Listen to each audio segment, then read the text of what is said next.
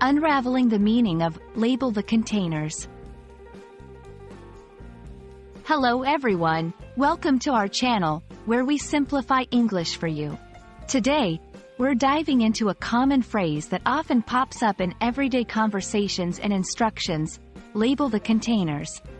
Whether you're at home organizing your kitchen or in a workplace dealing with numerous items, understanding this phrase can be incredibly useful. So, let's break it down together. Label the containers might seem straightforward, but it's packed with meaning. To label something means to attach a piece of paper, plastic, or any material that contains information about the item.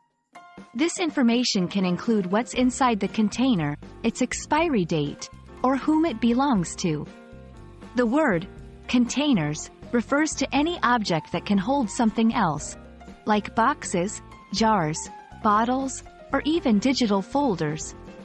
So, when someone asks you to label the containers, they're asking you to clearly identify what each container holds by attaching a label to it. Labeling is not just about sticking notes, it's a crucial part of organization and safety. In kitchens, labels can help differentiate between similar-looking ingredients, preventing cooking mishaps.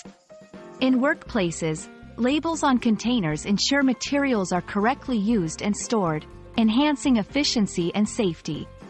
Labeling also plays a significant role in environmental responsibility, where proper disposal instructions on containers can aid in recycling efforts.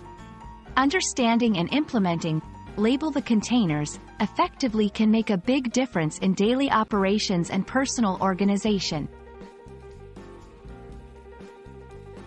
To make the most out of labeling, here are some quick tips. Use clear and concise language on your labels.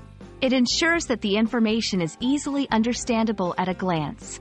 Include essential information, such as contents, expiry dates, and handling instructions. It's especially important in settings like kitchens and laboratories.